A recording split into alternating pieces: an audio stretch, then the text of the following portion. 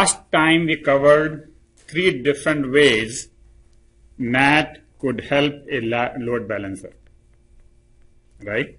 We talked about dual NAT, server NAT, and transparent mode. And basically, one thing I discovered, basically after I went and thought about it a little bit, and I think this is important to realization, that these 3 modes really correspond to 3 selections. Whether to change the IP, whether to change the port, whether to change both. A normal NAT does change both. It changes the IP address and the TCP port. Right? That's what the normal NAT does outside. So if you do both, that is called dual NAT. If you just change the IP port, that is called the server NAT. If you change none, that is called transparent. And that is the basic difference between the 3 modes. So first thing we realize is that there are 3 varieties, and of course they have 1, 1, 0, 1, 0, and 0, 0. There could be another one which is 1, 0, which means just change the IP address, not change the port. I don't know why it is not there, but basically these 3 modes that are there correspond to these 3 combinations, which is really easy to understand and remember now, because dual has both on, and transparent has nothing on, and server has one side on, right? Alright, so given that, now we go to the dual NAT. In the dual NAT we change both the IP address as well as the source, so there is no problem. Everything will come to you regardless of what your address is, whether it is in the same subnet or different subnet. Your address is in the packet. It will come back to you. Then we go to server NAT. In the server NAT, only thing we change is the port number. Remember that one. Just the port number. We are not changing the IP address. And therefore, the server does not know where the packet came through. Right? The only way it will go back to the load balancer is if the load balancer is the default gateway. And the packets go to the default gateway only if they are going out of the network. If you are going inside the subnet, you don't go to the gateway. And so the only way to get back without knowing where it came through is to make that door the only door, which is the load balancer. That's the only gateway. That's the default gateway. And so people who are going out of the room will have to go through that door, and the server load balancer will know that this packet, is coming back and forth. But if you are just going inside the room, you're going to the same subnet, you don't go to the default gateway, and there is no way to get it back to the load balancer. Alright? Now in the transparent mode, actually we don't change anything. And so again we have to make something so that it basically everything goes through that. Right? That means we close all the doors. There is no door. Right? It's a switch which everybody has to go through. Only single thing, which is actually, we cannot call it gateway because it's not at layer 3. It's at layer 2. It sits at layer 2, and all the packets go through that switch. And so that is the only way it works with transparent mode. Now, so that should be clear that each of these methods have a problem. So this one relies on the MAC address, etc. Now, they have alternate names. One ARM mode and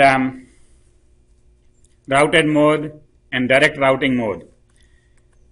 Now, one ARM, I have to think about that as to why it is called one ARM, because this is generally there are other places where we use the word one ARM. One ARM is used when you have only one port, and there are many routers which have just one port. No, you don't have one port to come in, one port to get out. You just come in from the same port, get out of the same port. Those are called one ARM router. Okay. Here, I think there are 2 ports. All right. So I have to think as to why it is called one ARM mode, and I will find out and let you know later on. Right. So that is that one. Routed mode, clearly, we are just changing the IP address. Sorry, we are changing the port numbers. Again, why it is called routed mode, we are changing just the port number. But I think the reason we could call it routed mode is because this is a default gateway. So we could call that routed mode. And this is called direct routing mode. Again, it's as good as transparent mode where, there's no routing whatsoever. So the names actually came from different companies, and I don't have explanation for why they call what they call. But the interesting thing is that you have just three possibilities: change the IP address, change the port number, change both. I mean, change none, sorry, change none, change the port number, change both. All right? And that is the thing. and second thing we learned is that changing the IP address is a problem, because if you change the IP address and the server doesn't know the actual sender. And the server needs to know in many applications who the actual sender is. So changing the IP address is not, I mean, basically it has that disadvantage. And not changing has the disadvantage that, you know, how do you get it back to the same path? Okay? That's the key of all these three slides. Load balancers uses the port number to find the client address and forwards it to the client. Okay, let's say both the source and the destination addresses and the destination port numbers on the client request like a regular NAT. Right. Okay, so I should rewrite this one. Actually, this is writing problem. Is that it changes both the source IP and source port and destination address, not the destination port. That's actually a typo. I mean, typo means mistake. Somewhere we have to make a note of this and change it. By the way, there was another typo that we discussed last time. You had pointed out, Robin, was that about what is the right Ethernet type? Actually, both of them were wrong. They were not consistent, but both of them were wrong. The right one is E7, ends with E7. And so I put C7. I couldn't read that E7 actually. It was, wherever I was reading it, it was so small that I thought it is C7. So that is actually E7. And other place I used something like C8 or E8 or something. So that 8 was wrong. But it doesn't matter, because I mean, I wouldn't ask you that. I wouldn't. See, thing is, you know, I am asking you to fill in the blanks, but I'm really not asking you to memorize the numbers and things like that, unless it is critical important. For example, it is important that you know OC3 runs at 155. Believe it or not. I mean, if you went to a meeting and you didn't know what OC3 is, then you don't know OC3. So I would ask you that, how much is OC3 running at? But what is the port type? I mean, you know, I wouldn't remember 10 days from now, and I wouldn't ask you to remember that 10 days from now. But there's something that I remember, you know, which we need to know. T1, you know. Does everybody remember where the T1 runs at? That you have to remember, memorize it, because that is, you know, in everyday business, people know what T1 runs at. Speed. Alright? But, so anyway, alright. So, it's like port 80. We don't remember other port numbers, but if you don't know port 80, then, you know, what do you know? Right? So, things like that. There are something which are very common, and I want to make sure that you remember them. Alright, I think we are done with the NATs business. And we go into load balancing for firewalls. So now the firewall load balancing, as we discussed a minute ago, they need to know who is sending it, because firewalls don't want to really make a decision based upon the load balancer address that they are being bombarded. So clearly, you have to use particular load balancers that will not change the source address. And that leaves you with the last two. And the second thing is, you want the traffic to come back to the same firewall. Because if the traffic went to some other firewall in the return type, then it would be a problem. So you need two load balancers. This one balances is based upon something, and this one balances is based upon something, same thing basically, so that while returning traffic, will go to the same firewall. So this one, for example, could do the destination port. Let's see. So this one could do source IP and source port, R port, and this would do, while coming back, this will be destination IP and destination port. Right? That way they will both select the same firewall for both directions of traffic. You understand the complication that we run into when we do firewall load balancing, unlike a server load balancing? In firewalls, you don't have a choice of using dual NAT. And second thing is, you don't have a choice of going one way. You got to go, return traffic also has to go there, because firewalls maintains the state, and that state will, the firewalls will go crazy if the return traffic did not come through them, or if they see a traffic that they have not seen the forward part of it. That's the only key point on this slide, that you need two load balancers, and they have to be programmed appropriately so that the traffic comes back to the same the firewalls share the information between them? They could, but I mean, that would be a lot of work to do at the data plane.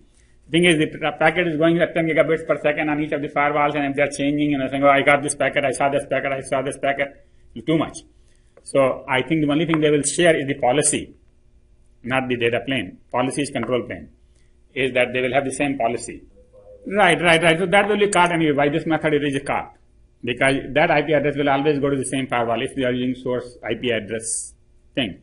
If you are not using it, then, all of them will see, that DOS attack, denial of service attack. So yeah, but I mean, okay, all right. So the idea is, in the data plane, you don't want to really be doing, like at the line speed sharing of information. Information is changing at the line speed. And so that is why you need this. Now there is something called reverse proxy. So we talked about proxy. Proxy, you put, every company puts proxy for the outgoing request. Okay. For example, Washu might have a proxy. All your Google requests are going to the proxy, Washu proxy, and not really going to Google. Okay. Because if everybody is looking for the similar information, that information is already in the proxy, and so it can satisfy a large number and not have to spend money on the traffic going out, which costs money. So there are lots of proxies which are used by the enterprises to minimize their outgoing traffic, and so it is used for the clients, right, to save the traffic for the clients. That is what is called proxy. But this is reverse proxy. Reverse proxy is for the servers. So this is for the incoming request. And so basically, when the request comes in, it doesn't really reach the server. It goes to the reverse proxy and it gives the answer. So the same thing. Proxies are caches. Reverse proxies are caches, but they are serving the servers as opposed to serving the clients. If I take the same box and put it here in the client company, that would be called proxy. SSL offload. So SSL is secure socket layer, and another name for similar thing is TLS, transport layer security. SSL was invented by Netscape when they wanted to, and there was a time in 94 people didn't know how to do secure transactions. You couldn't buy things on the internet. So Netscape solved that problem by inventing SSL. Basically, it encrypts all the messages between you and the server. And then IETF took over the job and designed a version of it, which is a standard version called TLS. We teach all this in the network security course. And so whenever you put an S after a protocol that is a secure protocol, HTTPS or FTPS, they are basically using SSL. And all that means is that the data is encrypted, and so some load balancers provide SSL offload.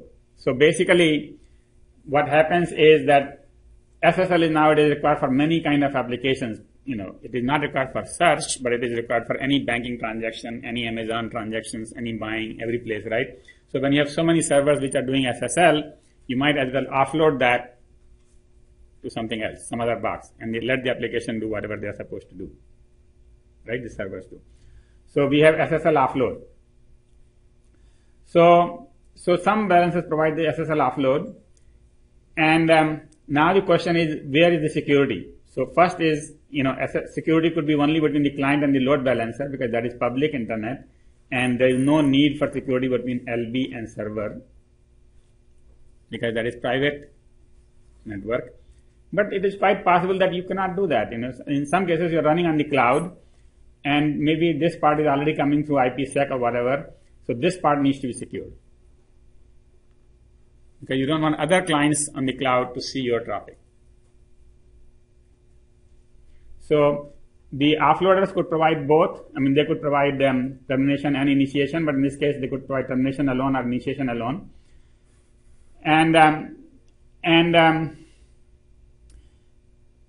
So that's all basically. And then the question is about the certificates. So basically, I don't know how many of you know certificate, but you probably have seen the certificate in your browser, right? those certificates can verify that this message came from Amazon. Because there is a certificate in your browser, actually not from Amazon, but there is a certificate from the company that issued the certificate to Amazon. So Amazon sends you a message saying that, okay, here's from me. So how do you know this is from Amazon? Is because Amazon sends you their certificate, and then you verify that the certificate was issued by the company which says this was issued by me, generally VeriSign or something, and VeriSign certificate is in your browser built in. Again, all of this is in security class. But the idea is that if you have lots of client and one server, then each client will need a certificate, and when you go to a certificate company like VeriSign, they charge you, $20, $30 a certificate. So you don't want to pay that for 100 clients, 1,000 clients. You just use one certificate for the LB, and then this is encrypted. One certificate for all clients, saves cost. End-to-end SSL. So now you could do 2 SSLs, one here and one here. So that's a special consideration for SSL offload. Offload means basically the server doesn't have to do that job. So for example, if the clients are insecure, for example, you want to, suppose this is Amazon server and this is me, right? Now obviously if I'm buying something, this has to be secure, right? And the server has to do all this SSL work. And that is basically something, nothing to do with buying and selling, it is just SSL, anybody who knows SSL can do it. So the load balancer can do that. Right? So it has offloaded that work from the server. So it has offloaded that work from the server into the load balancer. In the other side, SSL initiation, basically it has offloaded that work from the client. So offload basically means not doing in here but doing somewhere else. It's like, they do some jobs in India, not doing here, right? That is offloading. Many companies get things done in some other place. TCP multiplexing. That's another thing that ADCs can do. And they do actually. Is that clients have to set up TCP connections, and each TCP connection requires a 3-way handshake. And we don't have to let servers do all of that work. The load balancer can do all of that work. And it will end the TCP connection right here and forward the request on a single TCP connection, which is with the server. Just one connection it has, and it keeps it for a year. Keeps it forever. So instead of n connections, now you have n plus 1 connections. So what is the advantage of this n plus 1 connections? Can anybody think of an advantage? Of course, there are n plus 1 links even before, but now there are n plus 1 TCP connections.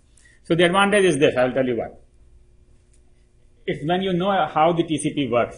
So first of all, the way TCP works is, now it's again 473, is that the window starts very small and then it goes up by slow start. Right? And so it takes quite some time before the window goes up to where you need it to be. Right? And so if there were n connections, then each of them will be very little, tiny, they will take long time. Here, this connection has been there for a year, so it is running already at 5,000. Very high window. Alright, so this connection is very fast. Alright, if this thing is put near the client, which it is generally put, like in the carrier's box, then these connections are very short. This is a long connection, and it's happy because everything is fast on that side. And so it just helps out to aggregate lots of little connection into one big one. The key word here is that this connection runs at high window levels. Everybody understand what that means? But in TCP, the windows change, right? HTTP compression. So most HTTP responses are compressed to reduce the bandwidth usage, and load balancer can offer this service. So the server simply sends the response and load balancer can zip it. So because of this, ADCs are used everywhere in the data center in a very large number, So you see, this picture shows that you're coming from the internet and it goes first to the SSL offloader, then it goes to intrusion detection IDS, then it goes to firewalls, then it goes to some application level gateway, context and whatever the application context, content routers, finally reaches the server.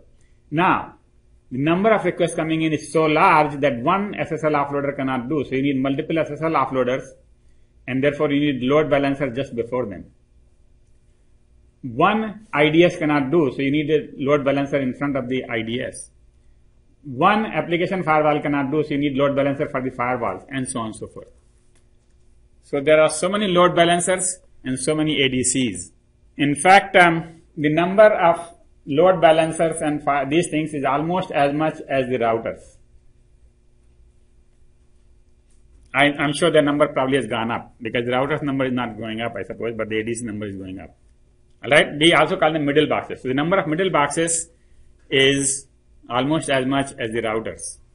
Now, since everything is being virtualized, servers are virtualized, and load balancers help that, but basically these things have to be virtualized as well. The ADCs have to be virtualized as well. Load balancer has to be virtualized as well because traffic is so much that one ADC cannot handle it. We already saw that. And previously, when you went to a company like F5, you bought their load balancer. It was a big box, much bigger than your server, monolithic, because it has to handle several gigabits per second and so on and so forth, right? Now, when you go to the cloud, you cannot put that box anywhere because every client has this piece, that piece, that piece. Everybody has a virtual network. And so where do you put a big F5 load balancer? You cannot. So you have to put that into the software and you put into a VM, and every client has their own VMs running load balancers. All right.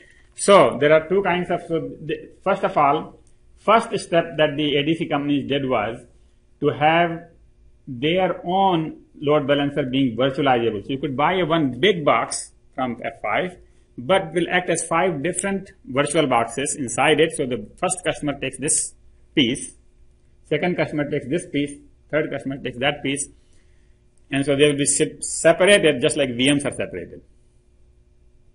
But this was still a big box. Then they said, let's forget the whole hardware thing and put it in the software. So now these balancers are software pieces which are put inside the server. You see, this is hypervisor, this is your server. Servers are themselves virtual machines. And here is the balancer, load balancer, which is itself a software piece. And companies like Cisco and F5, everybody is selling, and I'm sure VMware as well, is selling these software-based load balancers, something like that. Then we talked about different things. We talked about, compression. We talked about firewall, IDC, and we need each of them on the path.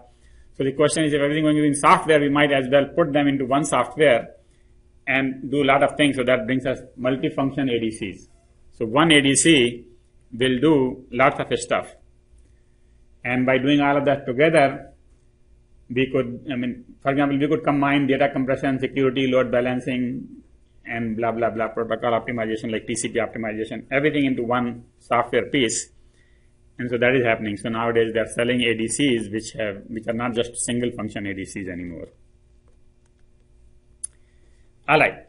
That brings us to the end of this part.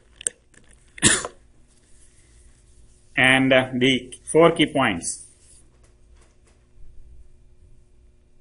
First, that you know that the application delivery is complex. Inside the data center, the application delivery requires replication and partitioning. So we talked about replication means just making copies. Partitioning means dividing the application into pieces. Partitioning means dividing the pieces depending upon the application, depending upon the user, depending upon the network state, and so on and so forth. So depending on different contexts, we can partition the application, and so we need these ADCs. And the load balancer was the first ADC. And so when they designed load balancer, they had to invent a lot of stuff such as those dual NAT, server NAT, all those things.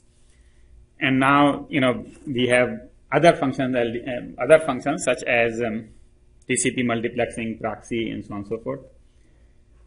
And then we talked about different flavors of NATs which are used by ADCs. And nowadays ADCs are very common, but also they are virtual and software based and multifunction. So all of this stuff came from one book, and therefore it is must read. There are lots of links on the Wikipedia,